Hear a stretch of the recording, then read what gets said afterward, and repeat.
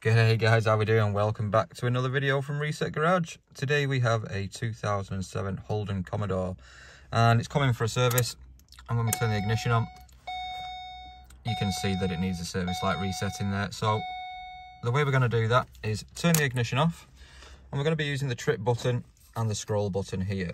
So what we're going to do is press and hold the trip, turn the ignition on, and as you can see it says, do you want to reset the service? What you're going to do is press and hold the scroll down until you hear a little ding. There you go, and that has reset the service. So what we're going to do is turn everything back off, turn everything back on, and as you can see now it's just doing a system check. System check's complete and everything's good to go. So that's how you reset your service light on a 2007 Commodore.